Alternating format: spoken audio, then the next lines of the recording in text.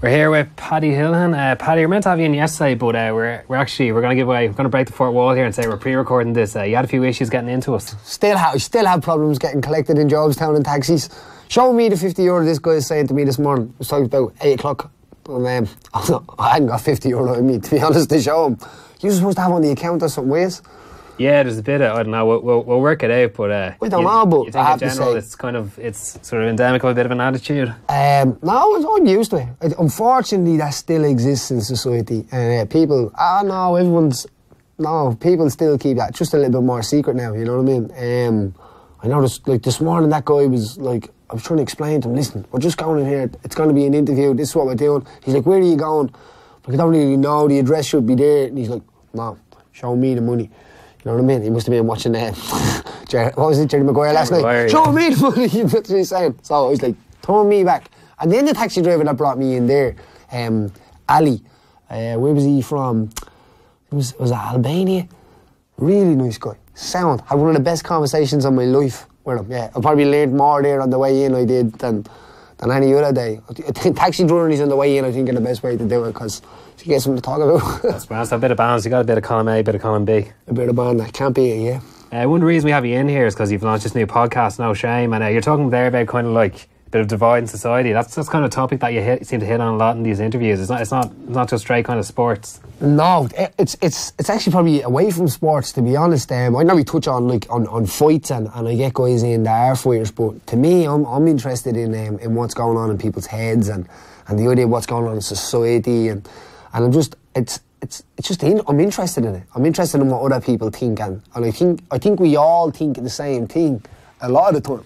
A lot of the time people react the same, getting up early in the morning, not wanting to go to bed too late at night, and all of just simple stuff. I think we're all very, very close, you know, but there's a lot of stuff that gets mixed in the way to make it a lot harder for us and for other people to profit from, and that's usually what happens. It's like if you confuse the masses of everyone, it's usually a few people can kind of profit from it, and I feel that I just want people to be happy these days. It's hard to find true happiness. People relate happiness to clothes and money and success and stuff like that and all, where it's not. True happiness is like, sounds cliche, but you know, it's things that you can't buy. Things that like, it's like the feeling after training that we were just talking there. It's like having a new kid, if you must. Or really, really special things, you know. Little things like materials and stuff like that. If they make you happy, you're probably not that bright. Yeah. Your taxi drama was probably escaping from another situation going on. I believe you're expecting. Yes, tomorrow's the due date. So my girlfriend Chelsea having a baby tomorrow. Well, tomorrow I don't think it works like that, does it? And sure, I'm going to be like, hold on, I booked this one for today. Yeah, no. So I'd say over the next week I'm going to be a father again. Yeah, so it's going to be crazy. It really is fun. I'm looking forward to it. As I said, touching on that there, this is one of the realest things I think you can do as a man and as a woman and as a person, you know, is give life.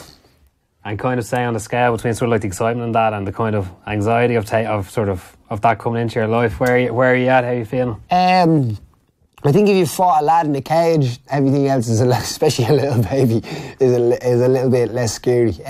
Definitely, like handling and stuff, I think at the start, I don't know. I remember when my son turning, which is like 11 years of age, that it was like someone threw me a rugby ball. I just knew what to do, you know. So I'm hoping that this is the way it's going to be on this one. And what's it like raising an 11-year-old today? Yeah. I think, well, turning's kind of the kid that stuck the rocket up my butt, if you must, you know what I mean? And I was still in school when I was having turning. I didn't know where I was going in life. I didn't know what was going on. I was already training at the time. I was training jiu-jitsu, but I had no aspirations to be like to be the best fighter in the world, if you must. That's not how it set out. I found jiu-jitsu, and then what I wanted to do is I wanted to expand, and I wanted to use what I was finding in jiu-jitsu. Jiu-jitsu was fixing me. That's what I found. Every time I went, it put a little piece of me together and made me a little bit happier and made me kind of connect to a group of people that were doing something, you know. So we weren't sitting around, and it wasn't that like kind of like that negative energy. It was a real positive energy. So when that happened, when tuning came, that gave me a big wave of energy. I think anyone that knows that has had a kid, and especially if you've had a young, it can give you a huge like burst of energy, you know. Now if that, I don't recommend going around and having lots of kids at a young age, but it definitely did what it did to me, and the rest is history. I made stuff happen because he came.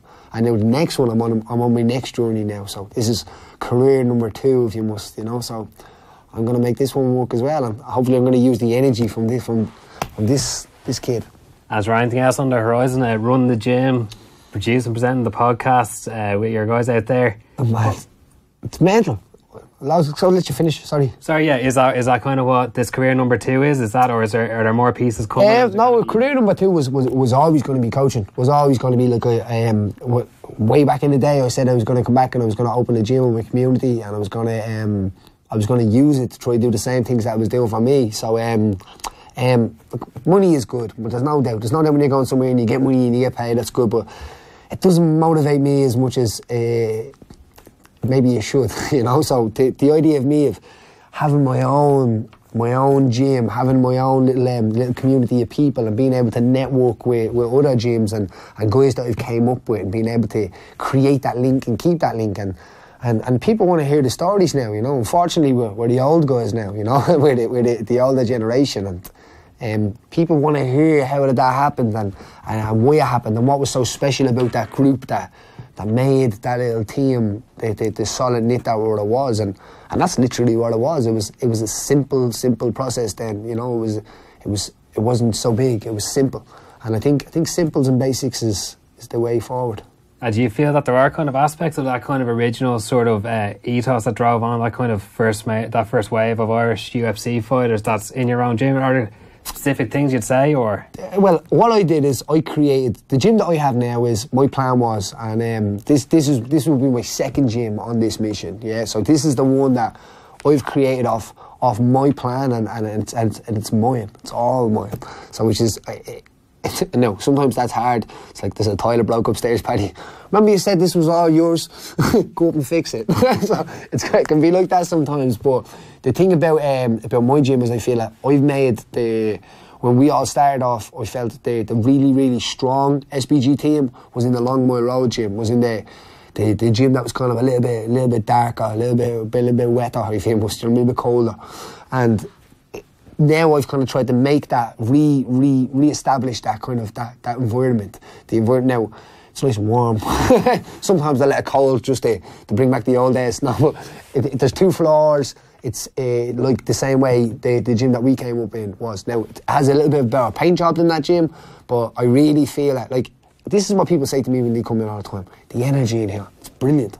And that's what I set out to do. When I was setting that gym up, it's like, it's all about the energy. It's about the feel. If you walk in that door and it doesn't feel like, this feels really nice, you're probably not doing it right, you know. It's the same. I got that feeling when I came into the Racool gym and Long Mile gym when I started with the team, and I've recreated that. So what I'm trying to do is recreate what we did, and I feel a lot of it was in the energy of the team and the camaraderie between us. I think that had a huge part, because that's still there. Today, like if I meet like Peter Creeley or Chris Field or Conor or the guys, it's like yeah, you know, like there's an energy there. It's like you just want to talk, you just want to have like a conversation that it's not the same to have that conversation with other people, you know. So it's what I'm trying to create is a whole new wave of that, and to be able to create opportunities in Irish MMA for scholarships for people that really want to work and really want to go down the road of MMA. The path is there now, and with the IMMA and the IMAF and stuff like that, there's a better platform for people to work towards. Yeah, it just the funding and the idea of people affording that's the only problem in the way now. I just kind of, in terms of the gym and people coming in, like a few years ago we had that kind of initial kind of sugar rush of all these guys blowing up in the UFC, kind of Conor going on his run. That's kind of, we've gotten further into that process now, and like, is there a different kind of feel on the scenes, or different kind of feel on sort of who's coming into the gym, what kind of energy around it is? Yeah, definitely. When Conor first blew up, there was loads of madmen. If you must, you'd guys coming into the gym and it's like hair back and the glasses on, and they'd be like, "Hi, I'm the future world champion and all. It's a pleasure to meet you." And he'd be like, "And I give everybody a chance. I'm not, everybody gets a chance. You can ask guys that, I've had coaches that work for me that I've had to call to the side and say, listen, I know with one guy or another guy, and I'd say to them, listen, this is your opportunity to get a little bit better at being a coach. So say if some guy is awkward, I've had a guy in my gym that triangle chokes don't work, rear naked chokes don't work, leg kicks don't work, and he'd be like, no, they do, and he'd be like, right, triangle choke me out cold and I'll promise you I'm okay. And it's just hard because you're like, no one wants to hurt anybody, and he'd be like, leg kick me as hard as you can. I might took him up on that one. But it changes people's perspective. But coaches would be like, this guy over there, I can't deal with him. And I'd say, listen, let me show you. This is a learning curve. Have patience with him. And all of a sudden we had this one guy I won't mention, but the idea is that all of a sudden he started coming out of his shell and he started becoming, I won't say normal, but because normal's not a good thing either. he started becoming like, hold on, I understand what you mean. He started believing, he started listening to the coaches, he started improving, he started losing weight. And coaches were coming to me, even coaches that were coaching other places, going, what did you do with that kid? What did you do with him?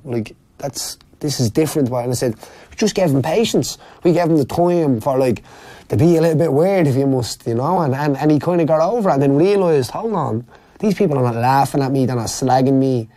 These are with me, they're trying to help me. Now, there is some people on the other side of that where you do help them. You help them over and over and over again. You do everything for them. And they don't really appreciate it. And they're kind of like, yeah, get me a free. And you're like, mate, I haven't seen you in 4 weeks. Do you know what I mean? And then the best one, the model student, the one I love to do, is the person that comes in and doesn't really say too much, but just trains and walks and asks the right questions and says the right things. And why was that grip like this? And why was it not like this? And did you see the fight the weekend? How did he do this? And to me, I love that student. I love them all, but I love that one. Yeah, and kind of down the line, say, with coaching in terms of between sort of that kind of on the mats with sort of anyone who's walking into the gym, taking those groups, and also kind of taking elite amateur, taking guys on pro journeys. Where do you kind of see yourself fitting in there? Where's your interest? I fit everywhere. So to me, I have to have my hands on it all because I feel like I have from the beginning, and I shouldn't be trying to be an artist if I didn't. To me, coaching is an art as well. You have to you take responsibility of somebody, and somebody's putting a lot of trust in you to be able to, because they're getting in somewhere to fight somebody after a while. But then I have an array of people. To me, I have people that come in, and these are probably the biggest population of the gym. Everyone thinks it's going to be fighters. I have people that have accountants that train, I've teachers, I've guys that are trying to get looking for a job, or just doing this in between to kind of, you have all sorts of people, and they're the people that I'm really interested in. The people that are kind of just trying to figure something else out. The gym doesn't work for them. They're running on a treadmill with a pair of headphones in, not talking to anybody. It just doesn't work for them. It doesn't work for me. I used to cut weight in the gym and stuff like that when it was cold out, and I just never felt like this kind of connection, But if someone comes in and then they do a jiu-jitsu class, they go upstairs and they're like this coming in, right? They're nervous and they're like, all right. And I always meet them at the reception. I teach, as I said, all the way down to the kids, all the way up to guys fighting at high level, So when it comes down to, say, people coming to the gym, they come in nervous, and then they come back down from, say, a beginner's jiu-jitsu class or something, and they're like, it's like they're after taking a drug or something. They're smiling, they're looking at me in a funny way, and it's literally like a drug. It takes a little while to jump in. It's close contact, but it's very social. It's active and it's social. So because you have to say to somebody, listen, can you move your leg there? Well, what are you doing? I don't know what I'm doing here, and it can be a bit fun. You know what I mean? Yeah, and then kind of on the more sort of elite end of things, even during your career, we would see you kind of popping up, cornering people. How did you find that whole experience of cornering someone at a big fight? And kind of do you have a certain approach to that, or certain things you're trying to communicate? When I started, I had a mission. You know what I mean? I had qualified in my coaching courses. I went to Canada and qualified in many different coaching things, in like group development, in child development, in agility courses. I have FAI badges, of rugby badges, of fun and games, but all sorts of different. And I qualified as a fitness instructor. But then, as I said, I furthered on that qualification in Canada. I remember standing on. I'd won a gold medal that day in Canada. I was training jiu-jitsu, but I was still qualifying. I remember winning a gold medal, and I said to myself, I'm going to go home and give this everything. I'm about, I think I was 20, 21 at the time. And I was like, I'm just going to give it 10 years. I'll give it everything I have. I'm 30 now, and I'm retired. I planned on just flogging the horse until it was dead, until this age. And if not, I'd just go and get a job or something then. So I'm kind of in a situation where I've always been chasing that path, you know. Coaching for me and opening a gym was the thing that was down the road. I told my own coach that way back at the start of the journey. I never held that back. When I was training, or when I was giving interviews, that's what I was saying. I'm going to come back to Tallaght and I'm going to open a gym. And I'm privileged to be able to have worked my ass off and got there, you know. Now, it wasn't easy. Nobody handed me nothing, for sure. And here we are, you know. Yeah, and in terms of kind of the second and third wave of kind of Irish fighters coming through, we've seen like loads of guys signed up to Bellator, kind of waiting for a Bellator show. We've seen kind of big, massive medal hauls at the amateur world championships there. Do you think there is kind of that big next wave coming through? Obviously, there's not many guys in the UFC roster at the moment. 100%. I feel like a lot of people on the Bellator contracts, it's like 50-50. I think a lot of them deserved it, and a lot of them maybe needed more fights for it, you know what I mean? Now, if Bellator's going to come, and it's very hard to say no to signing a big contract like that, but to me, Bellator doesn't have that shows. So if we sign 20 of our fighters, or whoever, I don't know, 22 or something signed to Bellator, well then, like, they need to stay active. Now, if they can fight outside their contracts and stuff like that, good enough. Well then, if you're fighting for Bellator, and I hope you're getting Bellator money. That's the main thing. Because when you're fighting professional, you can't be worrying about what show you're fighting on or what's going on. I know it sounds terrible, but you have to think about the money then, because nobody thinks about you when you're gone. Let me tell you that. You're on your own. When you're outside that cage, Dana White doesn't ring you and it's like, Paddy, okay, can you pay your bills this month and all? Like, or nobody does. You got to pay your own bills, and that's it. And let me tell you, the other people are trying to pay their bills too.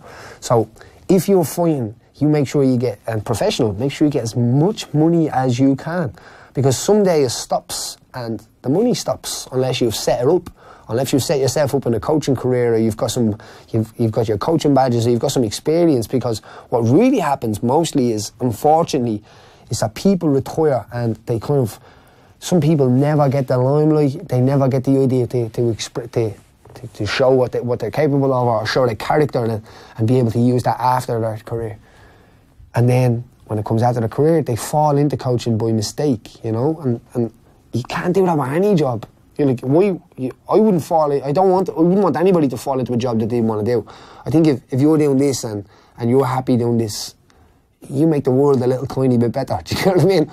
But if you're working like in Central down the road or something like that, and you don't like it, you're just forced to be there, I think you give a little bit of extra negativity to the world, you know. So after it, when you're finished, make sure you're doing something that you really want to do. Don't be just, well I fought, so now I'm going to teach him how to fight, and then here, because there's a lot more to it. It's not just like, here's a jab, here's a cross. It's like being a counsellor, man. You know what I mean? You've got to counsel people, because when it comes down to it, the guys that people look in on and see, big, tough, strong people, all of a sudden, when you look as a coach, or as being in the background, as you were saying there, like, you see a lot of these people at their rawest, which to me is, so I said, it's brilliant. I love it. I don't care. I don't really mind whether people win or lose, but the idea of, like, stripping it all back and going to that raw place is incredible to see. And you see people that crumble under it, and then you see some people that rise to the occasion. So in all of that backgrounds, as I said, I've done it in many different places, many different times, different levels, but to me it's always been just what's going on at that moment. On the weekend, I have 2 fighters in Liverpool on Cage Warriors Academy, and it's great too. One of the kids is ridiculous, man. And the talent coming up is crazy. I had 7 guys competing in the Midlands Open, which is run by Philip Mulpear in SPG Port Arlington. Really good competition to be able to get. It's a novice competition to get kids moving, and that's the problem with Irish MMA now. It needs to be moving. It needs more shows. It needs more activity, and it needs to be, the wheels need to be pumped a little bit harder. You know, everyone needs to get together a little bit more and organise the idea of pushing the community together. Yeah, because you'd imagine kind of if people can get their house in order, like there must be kind of money to be made if people can kind of get this organised and get, like, it's surprising that there's that there's fewer shows on. Is that kind of to do with kind of the regulatory backdrop and? Yes, but that's all necessary as well. You know what I mean? Really, it's necessary to make the sport a sport. You know what I mean? That has to have that structure. So if everybody can throw a show on and there's no regulation, there's no regulatory regulation. Regulation. Yeah. If there's no regulation, then the idea is that there's no structure for it to work off. There's no framework for everyone to have to follow, and they're fighters. So it has to be dealt in a careful way, you know. So I wouldn't put the label MMA as crazy dangerous, to be honest. You know what I mean? Now, maybe like horse riding or MotoGP or Formula 1 or even skiing and stuff like that, to me, like, I would be shitting myself to need one of them. Yeah. No, but I wouldn't turn around and tell an expert skier, listen, you should be doing this or you shouldn't be doing that. It's like, mate, I'm not going to be lobbing myself down a ramp to jump off some skis soon, so I'm not going to tell you to do it. But if you want to do it, fair enough. So, but MMA, show-wise, we just need more of that kind of spread out. Let's face it, like, it's accepted as a sport. It's accepted as there's an amateur level to it, there's a professional level to it. People don't distinguish that, which is not fair. It's not fair. Like, there was a really good Kelly Harrington, absolutely amazing boxer, great person for our community as well, sets up so many things, unbelievable athlete and person, got gold, huge congratulations to her in the World Championships. But the week before, or 2 weeks before that, we also had 3 guys getting gold medals. It was 3 guys getting gold medals, which had went and failed and got bronze, and then failed and got silver. And then we put them next to this team, this Russia team, the team that is like, these guys are paid and funded, and their guys hadn't even got tracksuits when they went over there for the MMA thing. So, you know what I'm saying? I really think that, look at our football team. What are we going to do? That horse is dead. If we're looking at it, in the next 7 years, there's probably nobody coming up. We don't have people coming through. We don't have it like it used to be. So, like, let's look at what we're good at. We're good at combat sports. We have Kelly out there that's at the winning a gold medal for boxing. In MMA, there's a really good structure there. So let's put this on the map, the MMA on the map, and do what we're good at. We're not good at football. We're good at rugby, but we're not good at football, you know. So, but think about the amount of money that goes into the academies for football, and for like nothing goes into MMA. So I think that we should put it into, we're standing next to countries that are funded, some of the biggest like athletes in the world. You know what I mean? Guys that like have been on the Olympics and then training, and we're putting it up to them guys, putting it next to them guys. So that's where I think a lot of the funding should be. And if everybody gets on board, MMA could be a huge flag for Ireland, if you must, you know. We could be good again. Back to Jack Charlton times.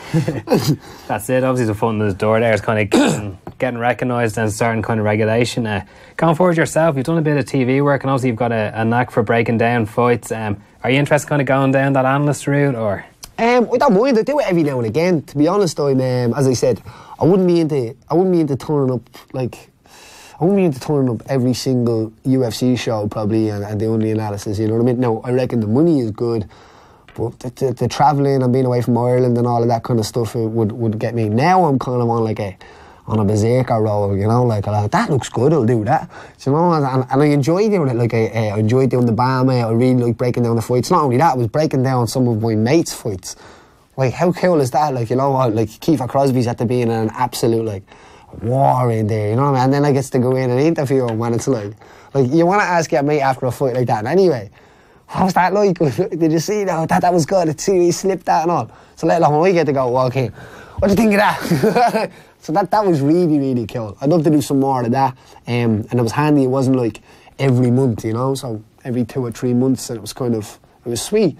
The idea of, I've done some of the stuff of breaking down the Khabib fight with Dan Hardy. That was really cool as well. You know, these are guys that, like, I'm a fan of, you know, so I'm standing there breaking down fights with him, and he's nodding at me saying, that's a really good point. And you're like, it is, isn't it? You know, maybe I am good at this. You know, that's how it kind of goes. And the podcast, the No Shame podcast, if you haven't listened to it, check it out, subscribe. It's not about MMA, it's more about the idea of getting information that's quality, because that's the hardest part these days. Wherever you get your information from, no matter what it is about going on in the world, check out the source of that information, because that's important, you know. And I think with the No Shame podcast, what you see is what you get, you know. I'll turn up and tell you how it is, and if I don't know how it is, I'll get someone on that knows how it is. And this is a good podcast too as well. Plenty of time for all of them. Before we do, you're talking there about breaking down Conor Khabib before the fight. How did you feel about how that played out? And Khabib's an animal. Let's be straight. You know what I mean? But Conor's like, he's iconic. You know what I mean? Like, to go from where he went to where he is now is unreal. You know what I mean? And one of the biggest questions I get is like, what's it like to be Conor's mate? And you're like, kind of the same way it is for you to be mates with your mate. Only he happens to be a superstar, you know what I mean? And to me, it's just been the same, to be honest. I meet him, it's like, alright, that's the story. I feel obviously, I'd say Conor's disgusted with the fight. He's competitive. There's no day, the way he went in there to compete, he went in there to win, you know what I mean? And as I said, but it happened the way it was going to happen, and if Conor had a loss, that's the way it was going to be. Khabib was going to take him down, and Khabib did some standing and stuff like that. It was a great fight. It was a good fight. That's it. You know what I mean? And that's how fighting goes. Yeah, and kind of watching that fight, and kind of everyone's obviously deconstructing afterwards. If there was a rematch, do you see what ways that can go different? Definitely, yeah. I feel in the first takedown, Conor might have been able to guillotine him there. You can see his head's coming up. He might have been able to snap the guillotine, where I think he was just being calm still. So he'd shot in and he kind of, hold on, like, instead of like being stiff at the start, just kind of playing with it, you know what I mean? And then more of like maybe trying to choke him on the cage. So when Khabib's there, kind of like trying to guillotine him, and sometimes you get the turn out of that, you get the reaction. We know that. A lot of my guys, that's what I teach, the idea of if someone's taking them down and they're kind of stuck on the hips, is like, when you start choking, so if someone's wrapping up your hips, they usually have their both hands down. You can kind of like, especially if they have a beard, you can kind of like peel out the hairs and get the neck, and then start attacking the neck, and you usually get good space. But like, Khabib is doing this for a long time, and there's no doubt he's felt them pressures as well. But you can't go in there and do a magic spell. It's techniques, it's basics with that kind of stuff. And I think Conor was doing well. I think he was doing well. You know, and even when like that fight could have turned easy. It's them little waves and the like kind of waves of smoke that go through a fight. As a fighter, you can see, oh, here's the turn of the tide here. You know, like, so up to that point, I think it was the third round. Was it the third round? I'm the worst at remembering when I'm breaking down this stuff. That's the only stuff I write down. What rounds were yeah. Second or third when he got dropped. Yeah. But even after that, Conor was putting a wave on him. You know what I mean? And I think that... Oh yeah, third round he kind of comes back and he starts landing shots, he starts finding the distance, and it's like, and then he lands that shot, you know. But just before that, Conor was starting to get that momentum. If that round had finished maybe without the overhand right, Khabib probably would have said, maybe, and Conor might have got the rise out, because that's the thing about MMA. If I'm teaching something, I say this as well. If you come out into the middle and someone takes you down and you're like, oh no, they're going to get this big up out of it, and you're going to get this big down out of it. So you need to reset and be numb at that moment, you know. So if you come out, you make sure that you're landing the first jab, and you're being assertive, and you're being the first takedown. And then it's like, right, I got the takedown. And you need these little kind of carrots in a fight as well to chip you along, you know. So maybe in the first takedown for Khabib being the most important, he's like, I can get this one. I can't take him down. Can't I? Because that's what happens in your mind, especially when you're lying in bed. You're lying in bed for 8 weeks. Can't I? You know, so I reckon if the first one had failed and he had got clipped for a few shots, might have been a whole different fight. Great stuff, Paddy. You can find the No Shame podcast wherever you find your OTB AM podcast and the rest of the Off the Ball podcasts. Lots of stuff. Paddy's also out at SPG in Dublin 24. Thanks, Paddy. No bother.